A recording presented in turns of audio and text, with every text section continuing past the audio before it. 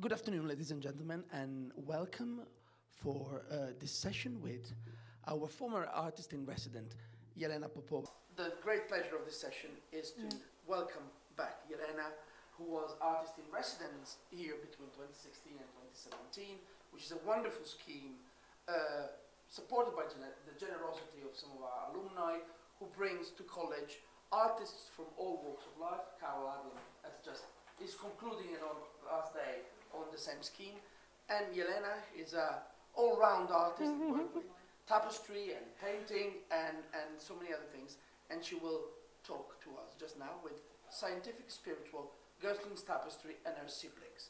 Yelena, over to you. Lovely to meet you all. I'm very happy to be back. And as far as I'm concerned, all the important people are here. Thank you for coming, Francis, Peter. It's great to see you. So, yes, it's been, you wouldn't believe, 5 years. So it was 5 years since I spent a year at Girton, and it was the most fruitful and important year for that branch of my tree which I'll be talking about. I specially called the talk Tapestry and Her Siblings. So I will be talking about the work which taken shape from the tapestry. Because I also work with painting, but I wouldn't discuss that today.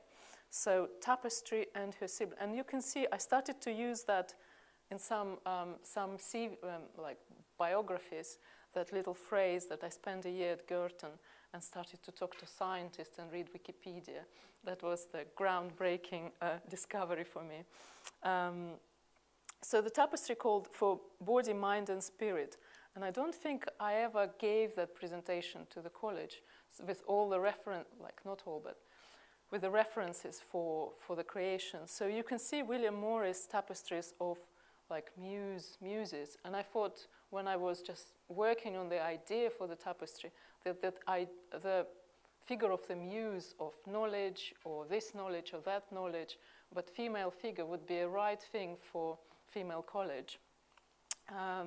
So I was looking a lot at that, and also you can see the frame, the image within quite a decorative frame. I quite like that.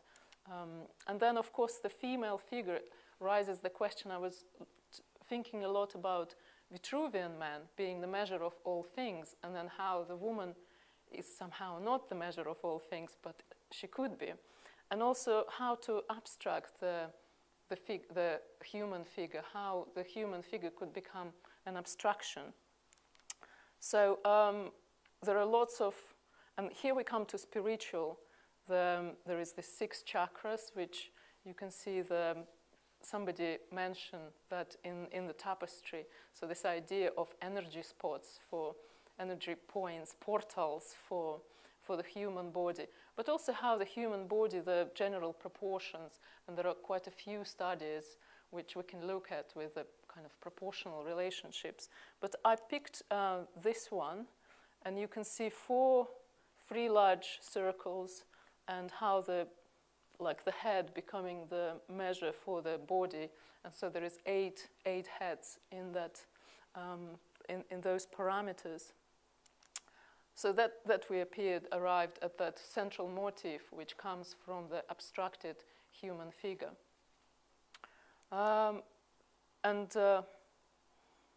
Yes, so this kind of central motif, which has that irradiating quality of,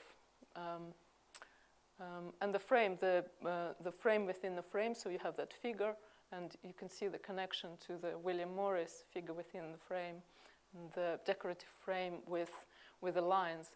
And I must confess, I spent a very long time trying to figure out what will be the ideal thickness and the rhythm for the lines. So I knew that the line will repeat and will go like that, but to find that right tempo for this rhythm was quite difficult until I saw the bricks. So if you can see that, those lines of the bricks comes kind of, they connect. So making that little, so I was working on the computer. In the computer you can make different thickness and it doesn't matter. But unless you work exactly with the space, and very early on I thought that space will be ideal for the tapestry, having that vista, and you can come quite close, but then you can see it from the far. So the bricks were quite important, and I've done quite a lot of brick watching while I was in Girton. So the next tapestry, which was kind of was spoken about while I was at the residency, it's the Eddington piece for the community center. And again, it was quite difficult to figure out what should it be about. So it was up to me to find the subject or the theme for the tapestry. And until I've read the long list of surnames of scientists, which could be like, it was for Eddington, it was the list of people who are connected to Girton and who should be celebrated. So all the scientists connected to nearby colleges, universities, there's a long list. And I spent a long time reading Wikipedia on each person who was on that list until I found Herta Ayrton, who happened to be Girtonian. And another wonderful thing about Herta Ayrton, that she used to do wonderful drawings. So her studies were full of drawings. This is her original images of the study of the electric arc. And I thought, wow, this is the material which I can use directly. And another beauty of those images that at that time it was all black and white, a black and white world, analog black and white world. So she had to write the colors. I thought it's quite sweet that all the colors are written rather than colored in. So I took the electric arc for the central motif. So this is slightly redrawn, geometrically abstracted piece, which represents the electric arc, the study which Herta Ayrton was most famous for. And you can see the electric scheme and the light. But here at the bottom, there is another piece of academic research which made Herta Ayrton so famous, and it's to the point that it was even used by Google. There was once used on the Google search line, her drawing. And this is the drawings of the ripples. So she was studying the ripples and to discover that no ripple exists on its own. As long as there is one ripple, there is always another. And I thought that's such a beautiful metaphor for the community, so, and especially for scientific community, that there is nothing disappears, so every document, every scientific research has a ripple effect, and it brings other people into that kind of exploration. And also the Eddington community. I thought that people who come to study, postdocs, fellows, they all should stick together and have that sense of connectedness. And ripples on the sands is quite a beautiful metaphor for that. So that was quite a wonderful project, and I also liked how it kind of color-wise, it really sits well with the colors of the building. The next tapestry was also quite scientific, surprisingly. I just don't know why it was started to happen to me. But this one is called One Too Many. And the research I started to do at the residency at Wakefield. And Wakefield is this small town far north, quite deprived, with a huge prison in the middle of town, with just like across the road from the art center where I stayed for a month. And I've learned from Wikipedia that in this prison, Klaus Fuchs, the nuclear scientist who also used to be a spy, who was in that prison for being a spy, delivering the diagrams and important information to Soviet government during the Cold War. So this idea of kind of knowledge share and science being more generous than politics and more open. but also, so I started to look at plutonium and uranium because that's what the subject of the whole hassle. And this tapestry shows the atom of uranium. Oh, I think I have an image. So it shows an atom of, oh, where was it? Yes. So atom of plutonium and atom of uranium. And I discovered that the difference between those two materials is just one neutron. So that's why the whole series is called One Too Many. And I've redrawn this atom of plutonium, which is quite a beautiful structure. And again, that's an etching made with the same motif. So atom of uranium becoming an atom of plutonium with just one neutron. And I also made the performative gallery floor game. So the game allows infinite amount of sculptural arrangements, but it's also kind of collaborative game. So thinking about the Cold War, it wasn't really, it's a competition. So I tried to make a game which is based on the structure of plutonium, but it's a collaborative game.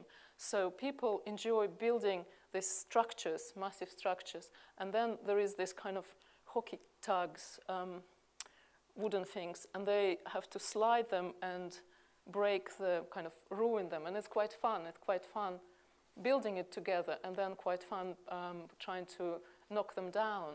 And at the gallery, especially in Wakefield, I think it opened up doors for different types of audiences. So people could come with children, toddlers, pensioners, everyone had a go and everyone enjoyed it.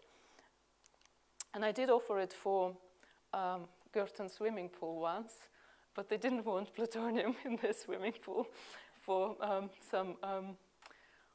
some reasons. But we also took it to the swimming pool and had an event with children and synchronized swimming team. And the, how do you call these people? The swimming instructor was instructed. There was a friend of my performance actor. He was telling the story of the development of plutonium and the whole kind of Cold War competition around the production of the nuclear arms. But in the same time, he was giving directions how to swim with a synchronized swimming team. So it was quite a mixed event, and I think everyone enjoyed that. So the next project is called the School of Stone Project, and it was commissioned by the University Gallery in Manchester. Manchester University has quite a large gallery, and they do have wonderful exhibitions there. And for that, again, I followed my nuclear interest and traveled around United Kingdom. You can recognize the map. And visited the places of the locations of the first nuclear reactors of the first generation. And you can see those red spots, that's where I've been, and the black spots where I haven't managed to visit. But for me, it was a journey to kind of study the landscape, study geography, geology, and also understand how those cooling, decommissioned monsters, or this nuclear kind of heritage, how does it sit in the landscape and what happens? And I was collecting stones, so all the stones I picked up from different locations, they have this scholar stone collection and the display. So I made the display structure which presents this kind of nuclear graphite core. So because I discovered that what happens with those decommissioned plants, the graphite core, this kind of big, like mother worm where plutonium was made, still stays at the locations, and that's what's so difficult to move. So they can move out all the plutonium and metal bits, but that kind of big graphite worm, womb, it stays there, and that's this kind of the stone for contemplation. That's this big, massive rock which we have to think about and what happens to it. And so I took that motif, the graphite for the tapestries. So you can see half of that graphite core and the kind of propositional mausoleum above. So I was looking a lot at different types of architectural mausoleums, and Lenin Mausoleum in Moscow is one of them, this kind of really recognizable ziggurat structure for kind of body which can't be buried, and that idea of the body which is, is not buried, is kind of still there. So, and I also looked how it's presented usually in architectural drawings. So you have a elevation and the plan, and sometimes it's even if the plan is symmetrical, you just have half of the plan, and that's what I kind of try to do in the tapestries. This bottom bit is the graphite core, and mausoleums is above. And this motif is quite interesting. I lifted it off from Neolithic stone carving. So there is this famous Neolithic stones with water represented in this kind of spiral movements. And I thought usually those decommissioned reactors, they based around the water because that's where the locations are. So the ocean is quite close, or the water is quite close to them. The next one was the spinning wheels of industry, and this is something quite straightforward, and it was done for Nottingham University Conference Centre. And I was looking a lot at industrial production of lace, which Nottingham is very famous, and there is a beautiful museum in Nottingham with all the lace machines and all the cogs and wheels and bobbinettes. They're quite inspiring. So I thought just kind of repeating the diagonal movement of the staircase. And again, that was quite lucky because I didn't know the size for this wooden element, which they introduced later. But luckily, it kind of coincided, the rhythm, which I think really makes that image alive. You're probably all familiar with this piece, but I thought I should mention that because it's part of that family. And I specifically repeated that central motif so it connects to the tapestry. But in this case, I worked with the archive, not Girton archive, and we looked at all different data. So when Girton just started, the amount of fellows, these white lines, they show the amount of fellows, and the red dots, it's the staff, the member of staff. So all that in the period of 30 years, I think 30 years, how the community grows. And so the print represents that growing community, and it's true to the numbers of what the archival work did. And I believe there are still pieces left. The puzzle is really difficult, really enjoyable. I hope you all agree. So there are puzzles and prints. The next tapestry is also, there's two tapestries, and they're very scientific. I think this is the most heavily scientific subject. So it was commissioned by Eurofusion project, and they were interested in putting up a big show about Eurofusion for the public to understand and to kind of know the history. So I was looking at a lot of, I had in my documents, in my files, I had 3 folders: occult, solar, and technical. So of course I looked at all the technical data for what's the nuclear fusion is and how it works and what they're going to build. But I was also looking a lot of occult images because it still feels quite a magical thing. It's just magic to make that amount of energy with so little resources.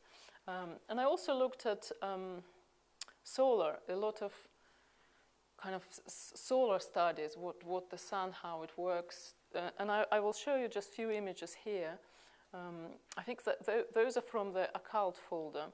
You might know that. I already forgotten, but it was really interesting read that there is some divine mathematics going on with the circle and the triangle, which might have explained or somehow describe mathematical properties of the torus donut. I'm not quite sure, I can't quite remember. But also interestingly, the same symbol was used by Masonic Lodge. So yes, I was absolutely fascinated by that symbol. And also the Holy Grail, that idea of kind of resurrection and energy. And I had a lot of images of that. This is the technical images of what they're trying to build, this kind of fusion reactor. And that's quite good. The plasma goes in. And I also I quite like this idea of, that's the first tokamak, which was designed in Soviet Union in 50s. And for me, it was quite interesting to find out that the technology for fusion was already there all these years. And they say that if the same amount of finances and energy were put into development of that technology, we would have had it 50 years ago. The problem is that all that energy and resources were put into development of the nuclear bombs, hydrogen bombs. So that idea of kind of impossibility, which with kind of this impossible object, quite liked, and historical connection of it's kind of almost there but never is there, and they say it's nuclear fusion is always 50 years ahead of us. So 50 years ago it was almost reachable, and at this point it's almost reachable, but we don't know yet. And I thought you might enjoy looking at how the ideas developed. If you ever, I'm sure all of you done lots of writing. So the writing, usually you put some ideas and then they have to merge together. So this is the technical drawing of the fusion. I had to draw it to understand. So the fusion reactor. This diagram of the energy, how the energy is circulated, and the kind of energy generator. My father helped me to draw that because he used to teach electrification, so that electricity bit. And you can see how, you know, the size, the position, all these elements, they kind of shift around. And I had this image of the sun. So the sun is solar, so I was trying to draw the sun and that element of the impossible torus. And then later I come up with this idea of the Promethean chalice. So the chalice is the Holy Grail. So the Holy Grail become Promethean chalice. So this image of the Holy Grail, and then that bit becomes this bit. So it's kind of, it's all there, but maybe in a different shape. And also that bit is the hydrogen, I think hydrogen reactor, how the, yeah, so that's the reaction which happens in the sun, which produces energy. So that's that bit. Another one, so another tapestry with a bomb has a lot of imagery about solar discoveries and solar development. So we have a Kepler's law. That's when Kepler proved that the orbit of the Earth around the sun is not circular, it's oval. So that's how I understood that bit.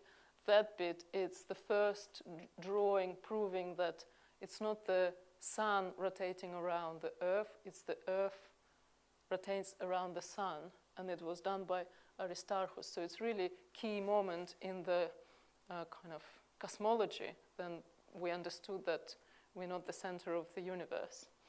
And then, of course, spectrum analysis and the telescope, like the lenses of the telescope. And you can see all that at the tapestry. And of course, there is this image of the bomb, because all that, and the tapestry name is Cosmologist to H. Bomb. So that's what cosmology done at that time. They developed all this information, all this knowledge, and it became hydrogen bomb. So it's like a dark history of nuclear fusion. So we come to the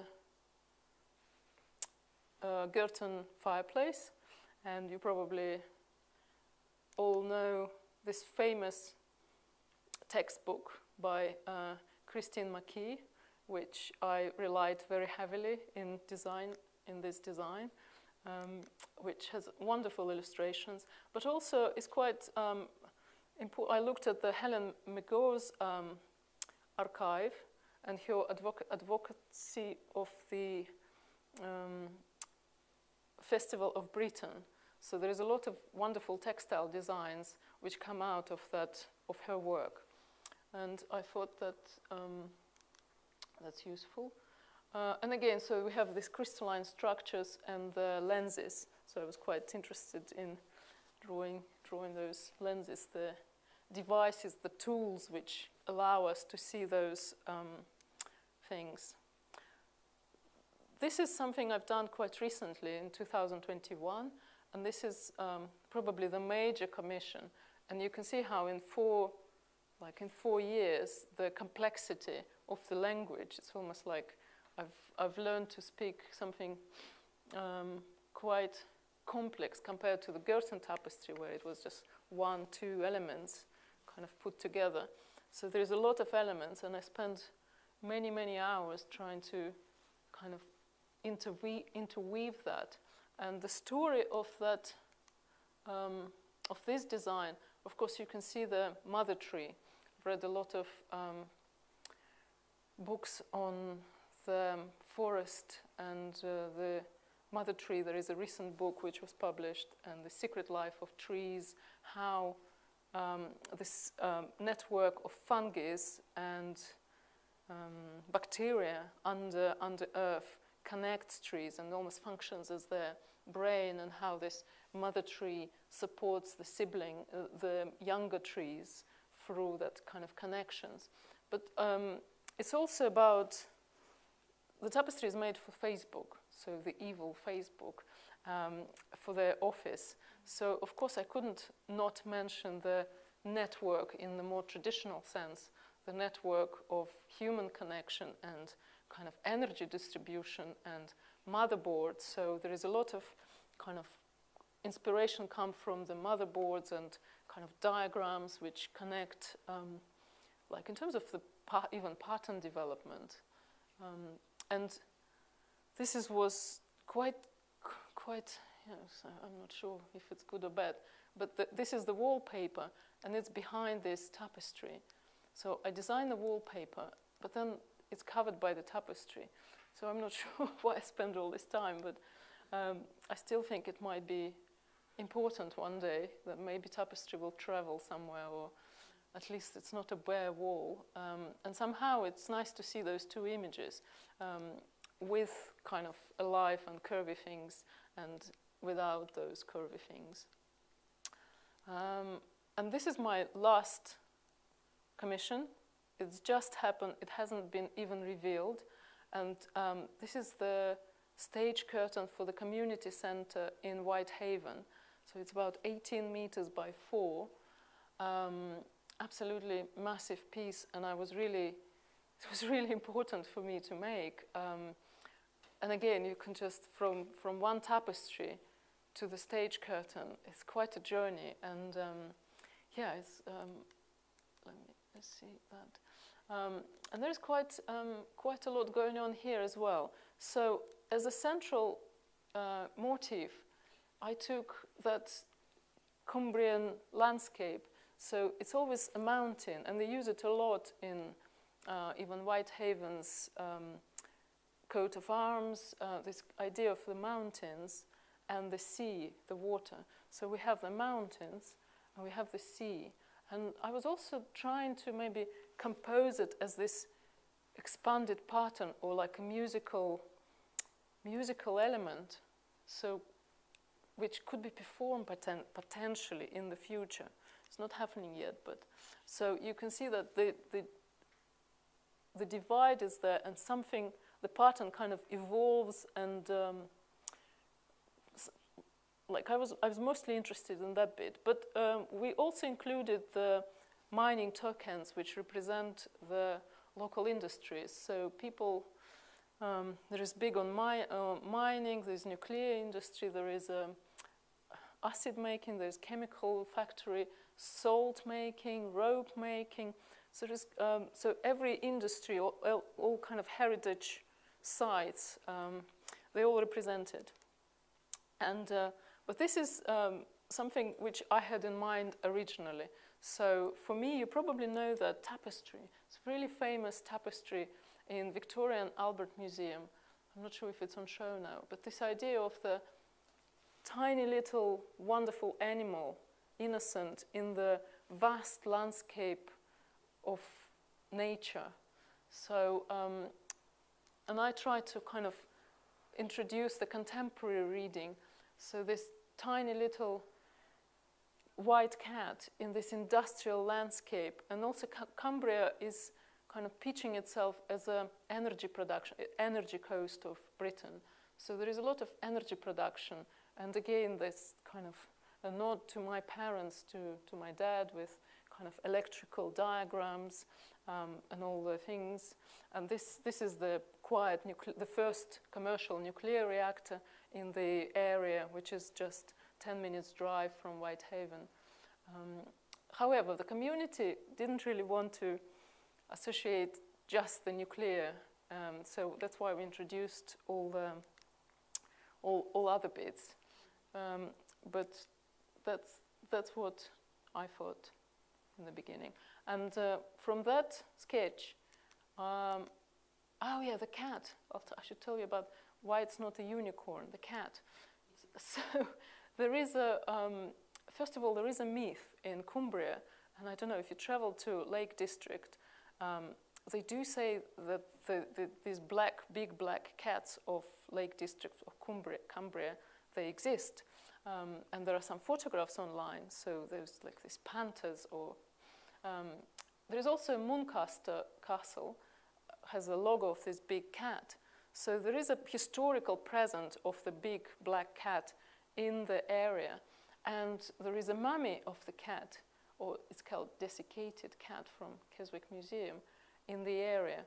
And of course the cat is such a wonderful creature which everyone can connect to, and it's a stage curtain for the community center. So I thought the cat is just right, plus all the, but I also thought about this.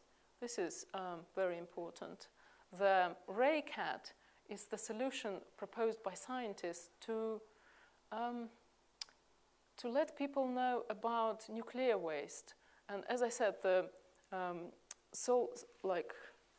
whole area is probably going to be geological nuclear waste depository there anyway. There is this wind scale. So you can't not mention that. And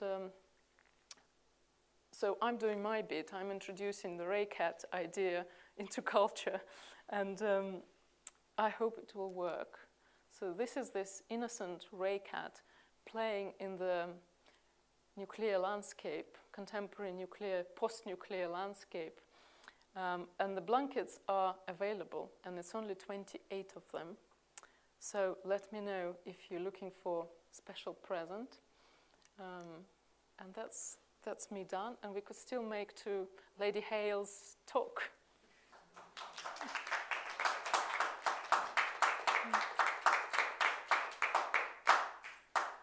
Thank you very much, Yelena. This was fantastic. There is a moment for questions still, if there is anybody wanting to ask something. Yes, yes. Yes, Carol. Yes. Oh, wonderful. Yeah, really, really fascinating. I just wondered about your process, actually. Yeah. You mentioned painting early on. Yes. But, and obviously computer work as well to generate this. But, what is Yeah. your process to do these incredibly intricate? And how do they get made as well? Oh, the tapestries, yes, they designed on the computer, long hours, Yeah, sew bag. I'm sure. painful eyes, you know, all the pain. But the result is so wonderful. The paintings made in the studio, beautiful experience, on my feet all day, enjoyable, no pain at all, different kettle of fish. So yes, it's two different processes, and almost paintings are probably more recreational, I'd say. But this is something which usually commissioned, there is a budget, and I can't stress enough how much the budget, which was part of the residency, allowed me to do that. Because if there wouldn't be that chunk of money which I could go to the weavers to find the company, to spend that money, I wouldn't be able to do it ever. But now, and because I also produced 2 tapestries, so there was edition of 2, so the second one was sold to invest in my next tapestry. So it really launched that trail of work, and that was really lucky for me to be able to do that. It is a costly process, and it's not something you can just get on and do it, and that's why my Girton experience was so crucial into developing the whole line of textile work. Francis, are you still using the same weavers? Well, the last one, the stage curtain, it's a different weaver because it's a different fabric and it's a different width of the loom. So yes, I discovered a second one, but they're all in Flanders region. So all the machines, all the knowledge, all the textile, they're all there. Yeah, can I enlarge on Carol's question, which is what happens between the research and sitting down and making images on the computer, which is where computer, not that you can put it in, but do you use any sort of hand drawing? No, no, no, no.